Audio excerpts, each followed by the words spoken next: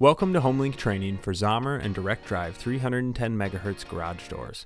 Before programming HomeLink, make sure that people and objects are out of the way and park your vehicle outside of the garage. If your garage door opener uses rolling code, you may need a stepladder or other sturdy, safe device to reach the Learn or Smart button later in programming. To get to the Program button screen, press the menu button to enter your main menu. From the main menu, select Vehicle. The next screen may vary, but you may need to hit the left control button on the touchpad to enter the Vehicle Settings screen.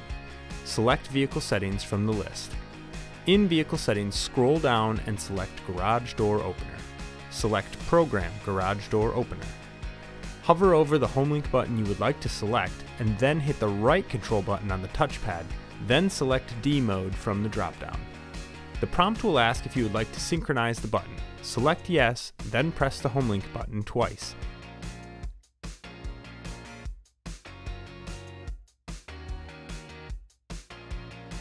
The prompt will ask you if your garage door is moving. It will not be moving yet, so select No. This is okay, you just have a few more steps to complete. The next steps are time sensitive and may need to be tried multiple times. On your garage door opener in the garage, locate the Learn button. Press and release the Learn or Smart button on your garage door opener. Within 10 seconds, return to your vehicle and press and release the programmed HomeLink button. Repeat the press and release sequence up to 3 times to complete the training process. When your garage door begins moving, select Yes from the prompt. HomeLink should now activate your Sommer or direct drive garage door.